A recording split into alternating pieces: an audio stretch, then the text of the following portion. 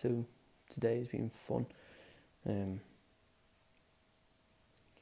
probably had the darkest day I've had since October last year.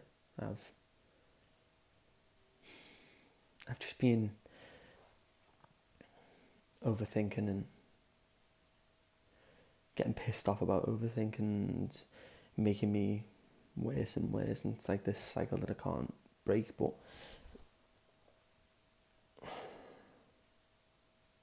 I just need someone there, and they weren't there. Especially when I said I needed them, it just got worse, and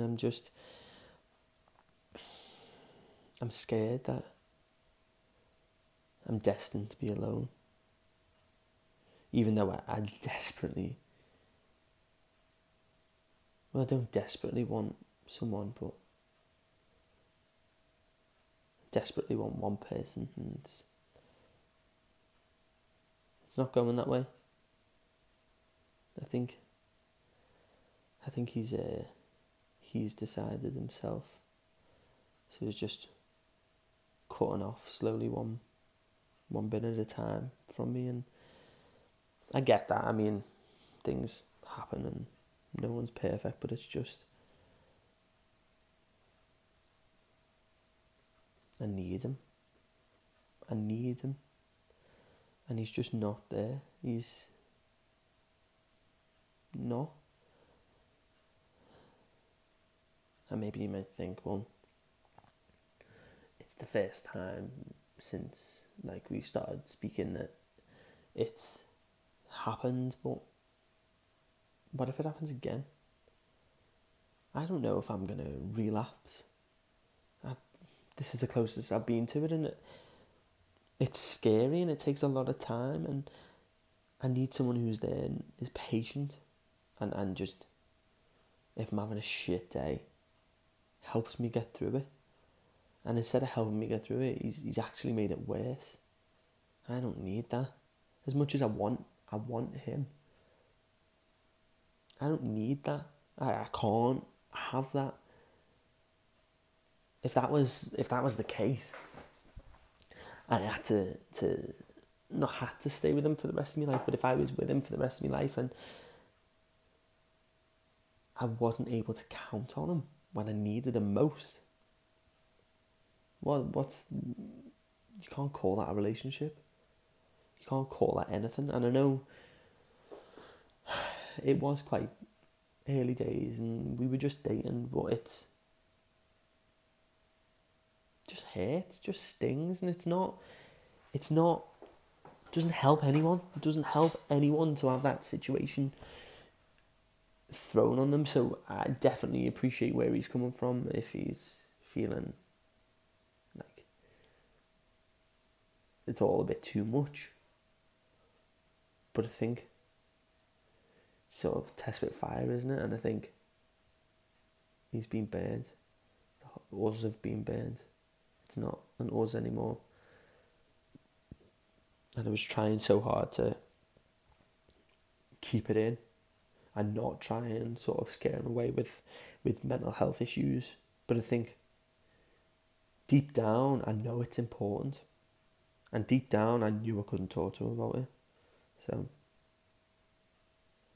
it's probably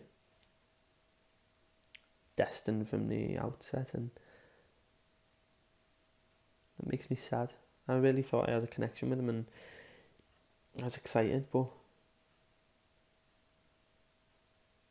I guess not. I need to get out this funk. I need to get out of this cycle of just depending on people to be let down, because at the end of the day, the only person who's going to be there for me is me. And I've got to start being there for myself. I can't let others dictate my mood or dictate my general mental well-being, because they're going to let me down. I can't afford to be let down, because I'm so close as it is. I just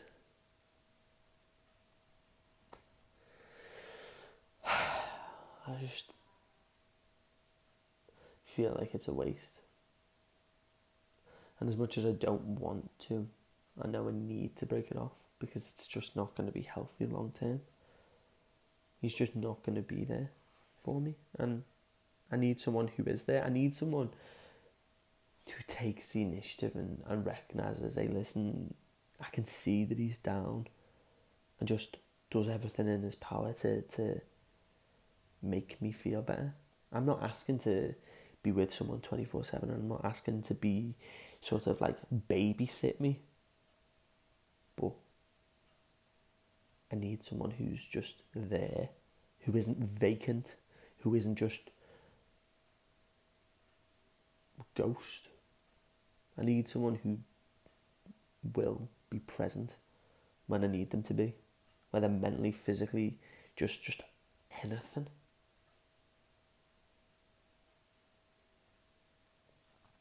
It's so scary. I've never, ever been as scared as I was today. It's just been so dark. And I just needed someone to help me find the light, and it just didn't happen. I just want it to end. I just want these thoughts to just stop, and I know they're not going to, and I know I'm going to have to fight, but I've never had to fight anything as difficult in my life, as relentless, as sort of forthcoming, and it just rules over your whole mindset. And it's so scary.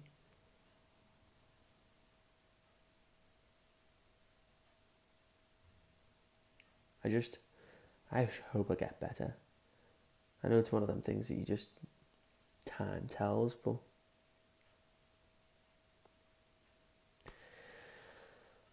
it's been a fucking tough day. I'm sorry for swearing, but it's been really tough. Probably just going to have some biscuits and mope for the rest of the day now.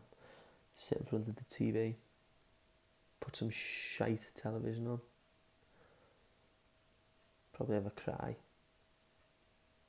Go to sleep. Just pretend like it didn't happen. But this is depression. So fucking scary.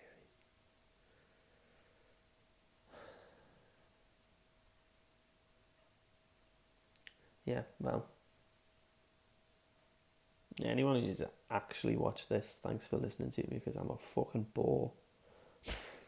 But, yeah, see you in a bit.